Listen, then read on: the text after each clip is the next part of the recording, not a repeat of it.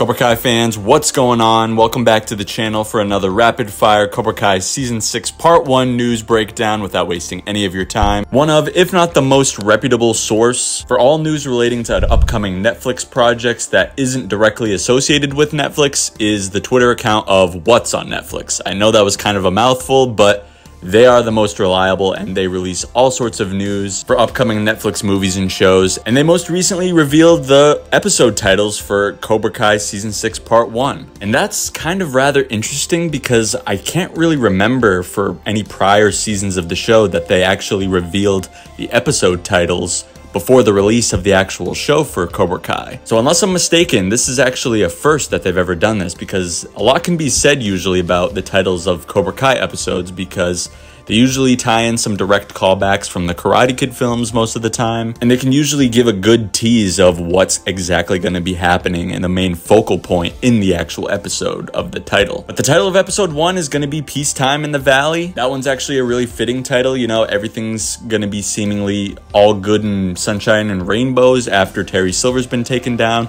Cobra Kai in the Valley has been taken down, and so the students in Miyagi-Do and senseis are just going to be focusing on the Sekai Taikai.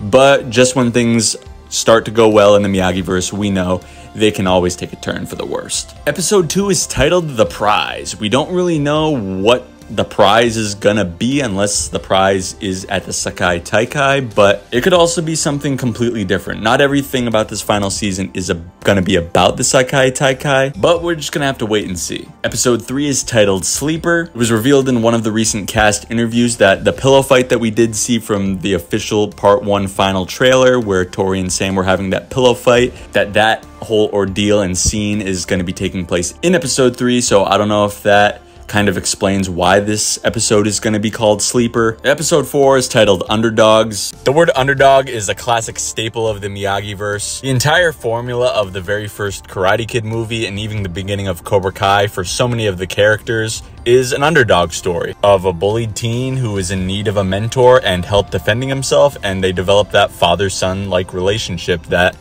underdog never had. And if you want to get technical, I think a lot of our students entering into the Sekai Taikai are going to be going in as underdogs because they're going to a world karate tournament. All of these students, with the exception of Sam, only have right around 2 years of karate training. And if you've ever even done martial arts before, you know that 2 years is nothing when it comes to experience in whatever art you're studying. A lot of these students, I think, that they're going to be going up against in the Sekai Taikai have been probably training in karate or whatever martial art they're in for most of their life, because if you're going to be the best in the world, you got to dedicate pretty much your whole life to be getting this good at it to compete at a global level.